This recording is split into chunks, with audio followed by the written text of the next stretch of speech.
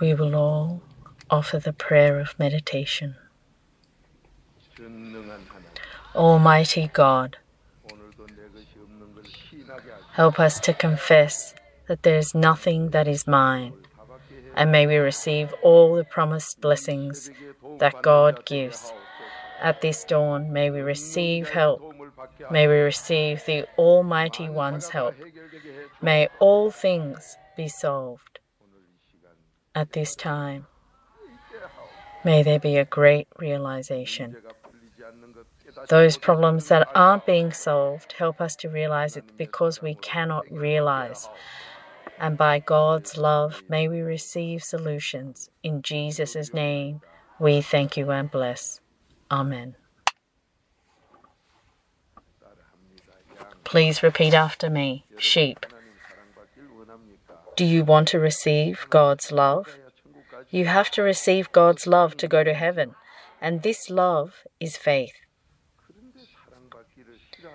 And yet you hate to receive love, and just with your mouth you lie and say that you do want it. This is the problem.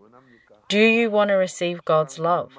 As much as you receive His love, everything works out. And yet, love is given by rebuke, and yet you hate this. Let's find Revelation chapter 3, verse 19. It's because I love you that I discipline you and rebuke you. But you hate to hear rebuke, and yet you want solutions for your problems. What kind of heart of a thief is that? It's unbelievable. When God's love comes to us, it comes as rebuke, it comes as correction, it comes as curses. And so you don't want to receive that, yet you want your family's problems to be solved. How can it be? So let's read together. Those whom I love, I reprove and discipline. Therefore be zealous and repent. Amen. So when you're told to repent, you do it. But no matter how well you do it, after you become a servant, you hate to hear words that if you hate to hear good words. God already knows this. Proverbs chapter 29, verse 19. You see those people who don't do well. They refuse to listen. Those people who don't listen, those people who don't hear God's rebuke, they do not repent. As much as they don't repent, they and their household, it's a complete mess. So if you look at God's word, God's love, 1 John chapter 4 verse 8, God is love. So if you love God, He gives you riches, honor, glory. Proverbs chapter 8 verse 17. He makes it so that money's poured out. So you love to receive money, and yet you hate God's love. How does that love come? It comes as curses and rebuke, and yet you hate this, especially those who have studied so many lies. Out of the maggots, they're the filthy maggots, and yet they can't know themselves. So to those whom He loves, what does He give? Let's read again. Those whom I love, I reprove and discipline. Therefore, be zealous and repent. Amen. So, what does He want you to do? Why does He rebuke you? So you know. If He tells you just to repent, you won't do it. And so it's when you're cursed, when you're rebuked, it's when you hear that piercing, that's when you know what to repent. So if you don't, this is a dish. If you don't eat 3 times a day from this dish. So during the Korean War, there are these chamber pots that are made from aluminium, and yet they cook food in that chamber pot. You know, there's nowhere else to cook it. So they would cook rice in the chamber pot. So let's say it was burnt at the bottom. So what you've eaten from the morning, it's now burnt, and you need to make lunch and dinner. So if you just leave it like that, can you make rice? So you know. So if you don't repent, it's not going to work. So if you don't repent, then you have to starve, your family has to starve. So if the mother If she just sweeps around the bottom of the burnt bottom, is that going to get cleaned or not? Is it good to clean it quickly or to take months? So So if we have to repent anyway, that's when we receive God's help. We have to repent so the troubles in our family end. Where there is sin, what sticks? 1 John chapter 3 verse 8. It's demons that stick. Because you have sin, demons stick. So you have a strange personality, you have to go to hospital. It's because you have demons. Not only do you become crazy, but you have all sorts of problems. So God's love is saying, get rid of that quickly. So is that good? Is that right or not? So this is God's promise. Pastor Park, do I want you to do well or do I want you to be ruined? So if you want to do well, quickly wash. And so that's why God only gives rebuke to those whom he loves. And yet there are people who hate to hear rebuke. Let's read it again. How is it you can't realize just this one Bible verse? Those whom I love, I reprove and discipline. Therefore, be zealous and repent. Amen. So does he rebuke those who he hates? So do you want to receive God's love? God's love is faith. God's love is the Holy Spirit. You need to have God's love to go to heaven. So if you have this love, not only to go to heaven, but all your diseases are healed. By that love, your demons depart. By that love, your problems are solved. Why do you hate love? When that love comes to us, it comes to us as rebuke. Comes at the very least as rebuke. So why is it you hate rebuke so much? I look around. There's nothing else to look at. Those people who are educated in Korea, you look at their households that are a mess. The spouses, they're sitting there as enemies. They're tormented worse than as if they're in hell. They're the families of people who are so educated. The descendants, they're so pitiful.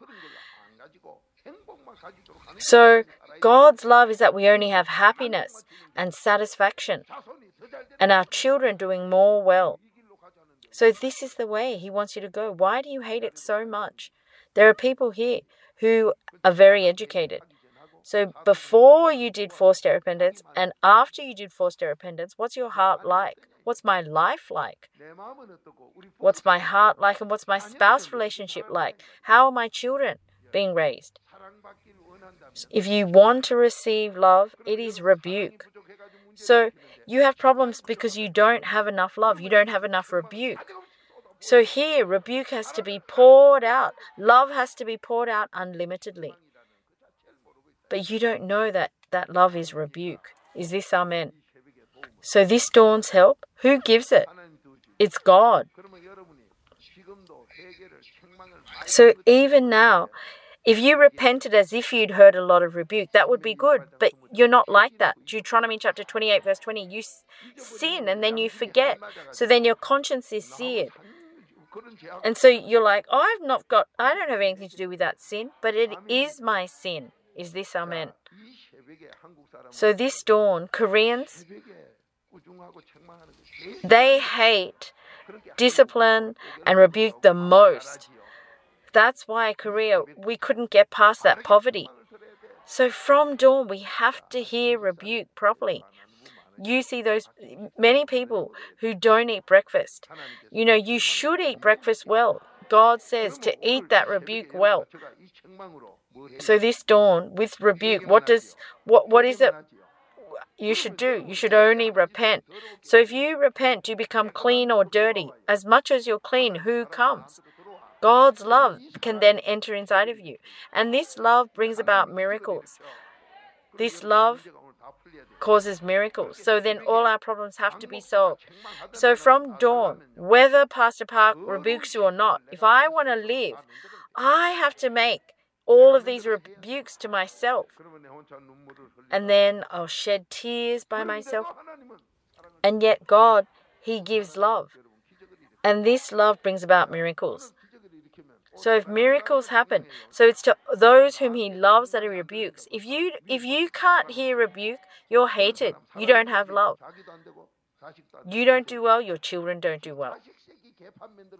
Someone who makes their children a mess, you think that you can love others? No, it doesn't even make sense. 1 Peter chapter 1 verse 22, that will never work. If I'm not right myself, how can I love anyone? If I don't have a relationship of love with God, how can I love anyone? You don't even love your own children. That's why your children are a mess. Because you don't love your children, you have no love for your neighbor. You need to discern. What kind of person am I? Do I love myself? Many people say they do, but why is it you hate to hear rebuke? Someone who hates to hear rebuke is someone who hates to receive God's love. That person is evil. They have no love. So they have a bad spouse relationship. Their children are worse. They do such evil things to others. So let's discern correctly, and whoever you end up employing, to employ the right person. If you're going to work for someone else, to work properly. If you're wrong, then to confess and say, you know what, I'm so wrong. You know, that's when we save our country, when we save the world. Oh, Pastor, how can we save the world if I'm like that? If anything, people will trust you even more because you are right. What kind of person am I? Aren't you so evil, so subtly evil, where God vomits you out? So if I repent like this, then whose heart becomes clean? My heart. You see these people who've written all these books, you know, in the world, they act as if they're so much better. You know, once they have this wicked heart, it happens exactly. So it happens exactly in the world. You know, there's no way you can prevent it. But God, He can change that heart. If you repent, straight away He changes that heart. So what a precious promise this is. This morning, may our hearts change. May our hearts change. May our hearts change. So if you want your heart to change, those demons have to depart. If you want those demons to depart, you have to get rid of the sin. So inside of our hearts, those filthy things, that's what kills me. And yet we can't wash that away. Why? Because you hate to hear rebuke, which is what loves you. So a pastor, you know, who's before they start saying, oh, you dog, you know, if it's in the word, then it's me that should be confessing. So if I receive rebuke, then I should do 2, 3 more by myself. You know, does Pastor Park have to do every single one? If Pastor Park says one thing, even after I say that, my heart's so hurt, I'm so busy repenting to God. Well then, after I've heard that, I should do my own 2, 3 rebukes and say, I am a maggot, you know, and confess this and to wash it. Then the demons will depart. Those troubles in our family, they'll all depart. We all have to receive this. Let's receive this blessing today. God is so good. So He only rebukes those whom He loves. Thank you, God. That scary rebuke. Yes, it's so uncomfortable to hear, but thank you. So then what should I have to do? I have to repent when I hear this, to say, that's right, Father. Those filthy sins are inside of me. There's even worse things inside. You know, if He says, oh, the bottom of your pot is burnt, to not only say, yes, the bottom's burnt, but the sides are burnt too. Let's bring it all out, and then we'll become clean. Then God will use you. He'll use us so that our family will be blessed in good things. So you're an instrument of righteousness. Romans chapter 6 verse 13. Let's do well. From this dawn, let's do well. What is it that we have to do toward God? Let's read Acts chapter 20 verse 21. The only thing we do toward God is repent. So this dawn, it's God who helps. So all we have to do is repent. So to those whom He loves, God rebukes them. Why is it you hate to hear rebuke so much? But then you know what's really funny? It's not just Pastor Park who rebukes out of love. Your spouse, even though they're your enemy, if you repent, they become your best blessing. So it's your spouse that should give you the most blessings, and yet they appear as an enemy. So a chestnut may be sharp and pointy, but inside is a kernel. So your spouse, who you can't stand the most, when they say something, to be able to receive that sweetly, that's when you're receiving God's love. So who is it that makes you meet your spouse as an enemy? Why do you say, their true self's coming out? No, it's for me to receive blessings, for me to do well. They're saying words of love so that I'll do well. But you say, well, Pastor Park can say those things, but not my spouse. No. Pastor Park, he says things out of love, but your spouse may seem to be an enemy, but they're saying it out of love. So who is the whole world for? So it's good that you've memorized that. If it's for my sake, then that rebuke, who is it that is being loved? It's God who is loving me. But you go to work and you say, they're believing in some other religion, that's why. So inside you're cursing them. But you never received it as you receiving love. The whole world loves you because God loves you. So you're going to hear all these things that you hate. But that is what saves you.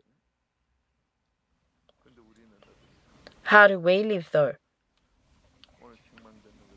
How have you received the rebuke that you heard today? This dawn is telling you to fix your destiny. Someone who receives a lot of rebuke, they learn a lot. They learn so much. That rebuke in the world, if you're corrected, you just increase in schemings. You go the way of ruin. You may seem to do well then, but you increase in your schemings. So those people who have gone to jail and come out, they have so much more schemings. They come out as someone worse. But what about you and I? After we hear rebuke, because we can repent, God tells us to repent. Because we repent, who comes and helps us? So you know this. The Almighty One helps. When He helps, what does He help? He guards over our heart and our thoughts. Philippians chapter 4 verse 7. Well, we haven't read this, but we know this so well that we should only repent toward God. But you look at people who don't do well. They don't listen. So on Sunday, you may have been tired, but I was so tired too. Once you preach the word, do you know what happens? People who haven't done this, they don't know. It's different to those fake sermons. My clothes are drenched in sweat. God's love, His word. Sometimes it feels like my blood pressure is going to explode. But I do this laying down my life. Otherwise, I couldn't do this. Anyone who holds back their body, they can't do this. Those with demons, those who love themselves, they can't do this. And so, of course, they're only going to preach a fake sermon. So this time, this is the most precious time in my life. Let's read together. And the peace of God, which surpasses all comprehension, will guard your hearts and your minds in Christ Jesus. Amen. So my heart, my thoughts, the one who can guard over them is only God. So what does it say in verse 6? It says to repent and to entrust all your worries. Is this amen? So if you repent this dawn, then God, He helps me. How? He helps my heart and my thoughts. He guards over them. So then my heart and my thoughts, you don't want a suicide. You're not going to have thoughts of wanting to be ruined. God does according to your thoughts. But if He's guarding over your thoughts, there's nothing but I'm going to do well. I'm going to do more well. So when you have difficulty, if He's watching over your heart, if you pray to Him, He's going to teach you and say, shouldn't you do this? So then if you do that exactly, you'll do more well.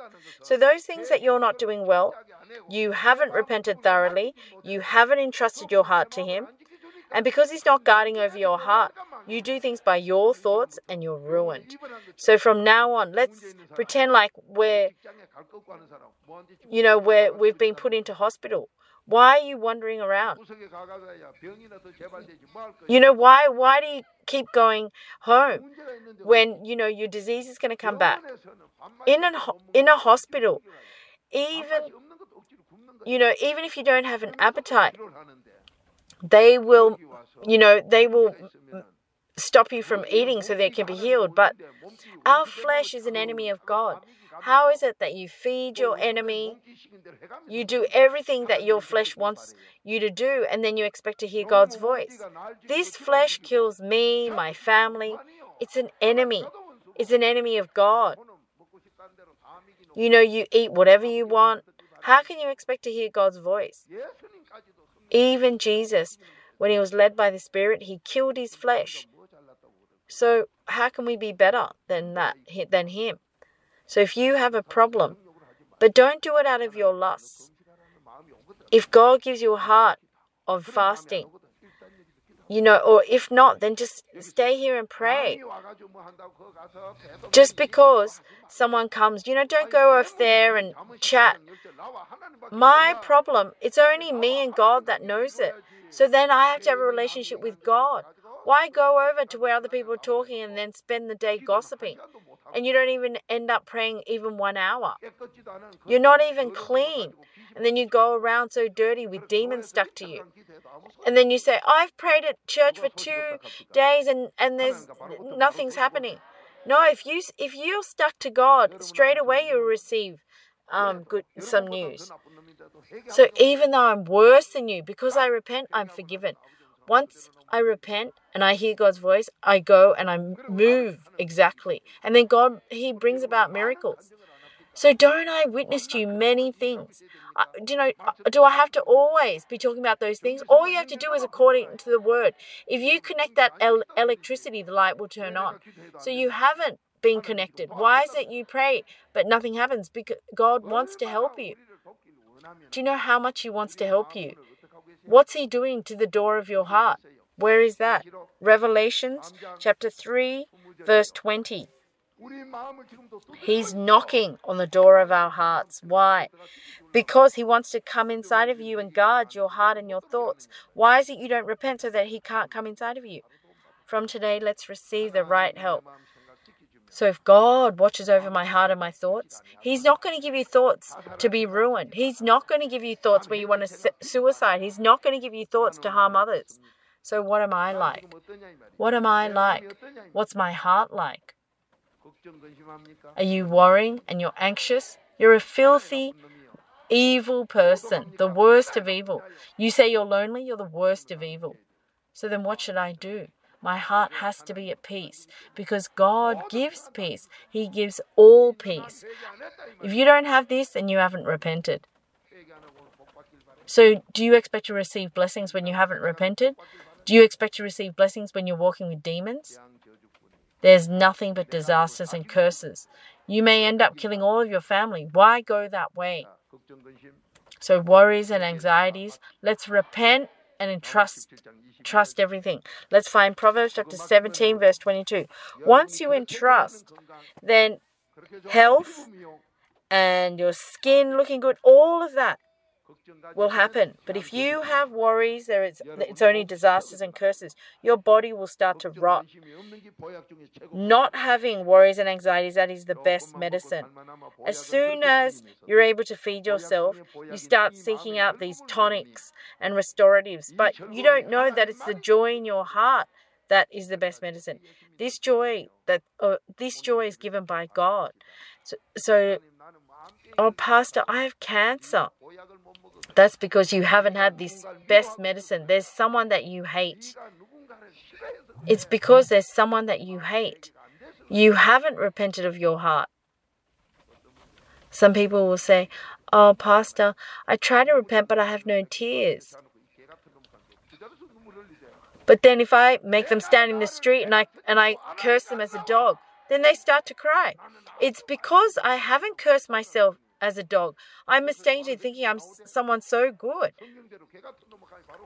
When I said to them, "You're a dog according to the Bible," they started to cry. And I said, "Oh, those tears came out so easily." And he's like, "Oh, that's because you said it." So, in other words, you've never repented that you're like a dog. It's God who says that you're a dog. So, let's wake up and repent properly. So, rebuke is the love that saves me. It's love. So, Proverbs chapter 17, verse 22, let's read it. "A joyful heart is good medicine, but a broken spirit dries up the bones." Amen. So this joy in our heart, it's when God guards over our hearts that we have this joy, because it's only God who gives all joy. And this is the best medicine. If I eat this best medicine, why is it people keep seeking out all these restoratives and tonics when you have a baby inside of you? The health of a baby. If you're an enemy of God, how can you expect them to have health? Your children who are studying for their entrance exams,